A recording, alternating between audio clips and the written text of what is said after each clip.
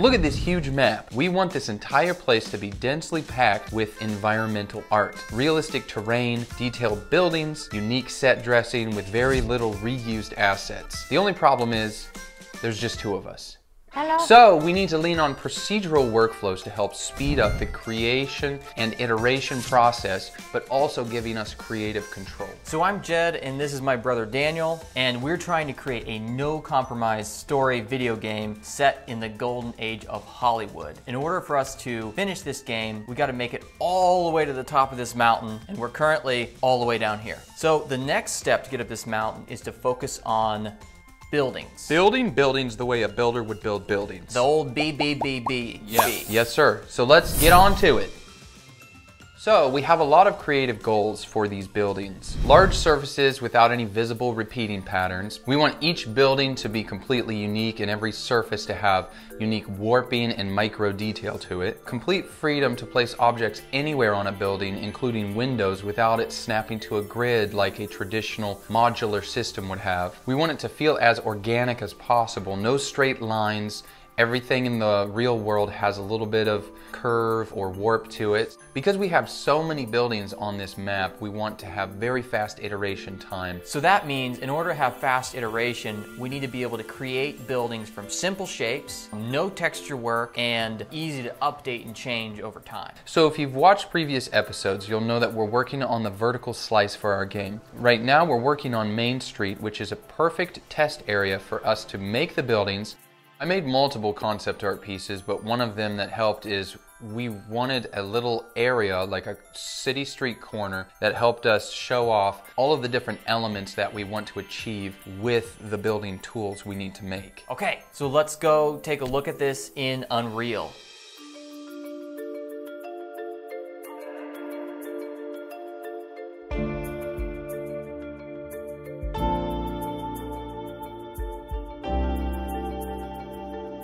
This is a large surface without a noticeable repeating pattern. That's really important because in a lot of games, older games, you can just really tell if there's a brick texture, you can just tell the pattern immediately. What this is doing is it's varying the color of all the bricks, but then it's also doing these splashes of paint over the wall surface. If we get up here and look, so you can see all this cool detail from the painterly style. All the bricks have a different color to them. And if we go look at the vertex coloring, this is what it looks like. This blue is little paint splashes. There's actually an alpha channel on this too, which is more paint splashing. And then every brick, the red and greens, pull out different colors in the shader. And this was all done with Houdini. As we're generating this wall, we do some splashes, we do random brick colors. And so that makes it look unique. Doesn't make it feel repeating. The next thing is to have variation in the wall surface. Because we're using nanite and these are really high poly meshes, we can take, as an example, this brick wall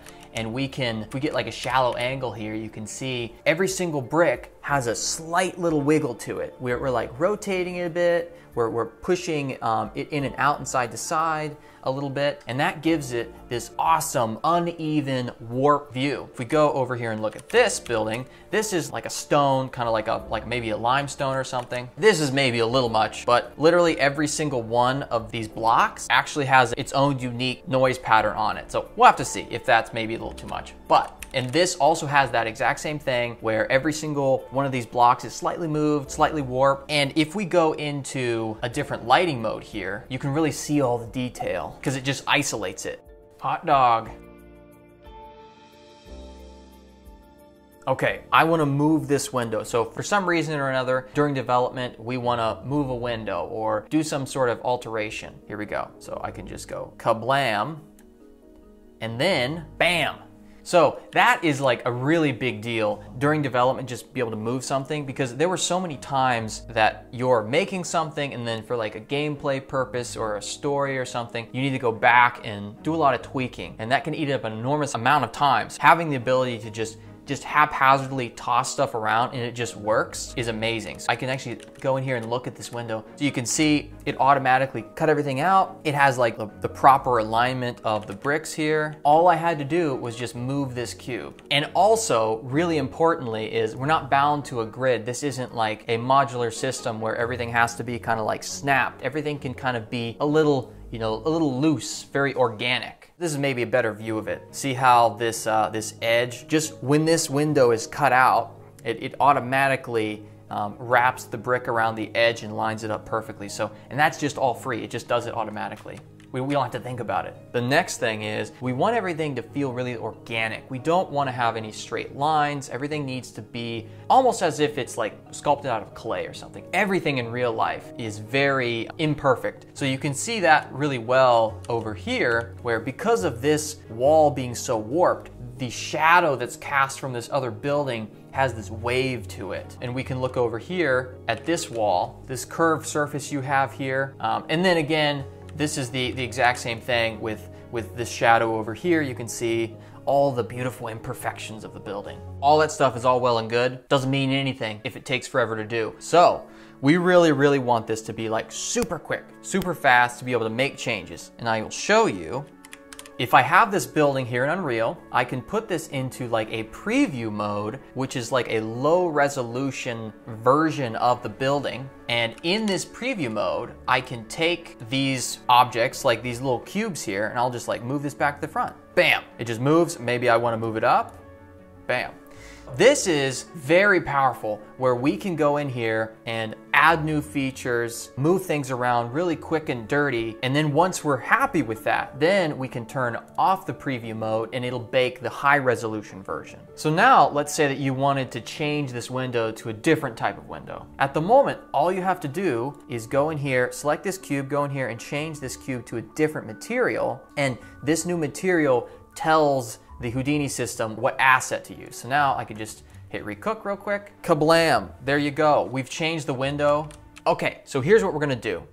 Let's see how quickly we can get a little building up and running here, just to the left of our existing stuff, here in this empty lot.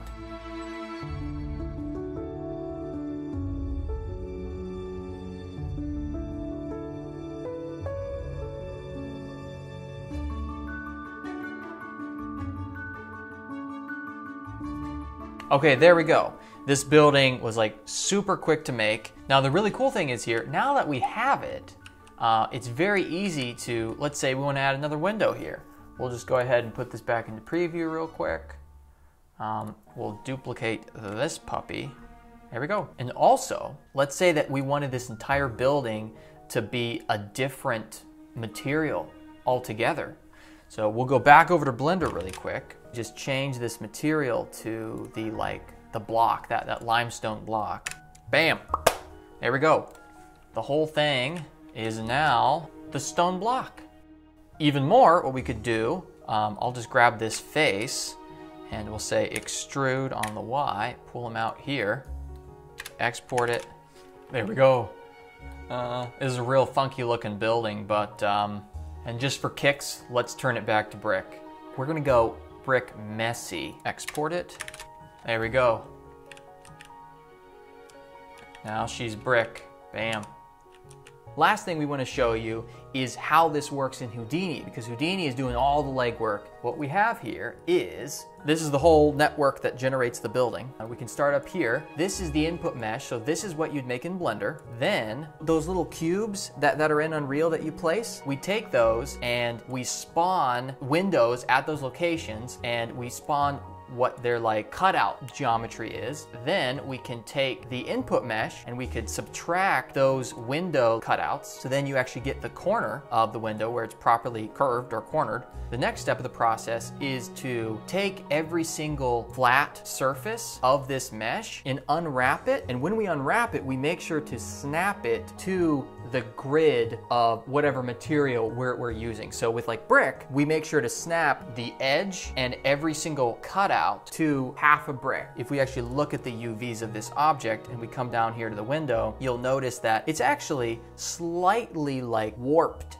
If you look at this brick and you follow it along, it's actually kind of dipping down because we're taking the UVs and we're slightly scaling them down and slightly moving them over just a little bit so that they line up with the bricks properly. Then after that, we can go and we can actually generate the surface. So here's again, this is our mesh that's properly UV unwrapped, and then these are actually the brick surfaces. We generate all those, they just say here. Then we can go over, we can warp This is where we apply the warping. So we go through and give the input surface like a little bit of a wobble to it. Then we can take those surfaces that we generated and we can essentially like wrap it onto that input surface. So you can see down here, it's kind of hard to see, but it doesn't even have like the warping on there. It's hard to see with the lighting though. The last things we do, we go through, we give everything the random color that you saw. We just randomly select different bricks to be different colors. And this is in the Vertex colors. Then we can give everything, we can go through the A and B channel of the Vertex color, and this is where we add in those little splashes of color. The last thing is we just set some of the normals, and then bam, we're all done. The other really awesome thing about this is Side Effects actually created a plugin for Unreal. All the things that we do in Houdini can actually be exported and imported as a tool that runs in real time in Unreal. So that's why I'm able to go in here and select this building and have all these different settings that are exposed from Unreal. So there you go. We're pretty happy with the building tools. We think it looks awesome. It's super fast to iterate on. So now we can build buildings faster than a builder can build buildings. Like this video if you liked it. Thanks for watching, and bye.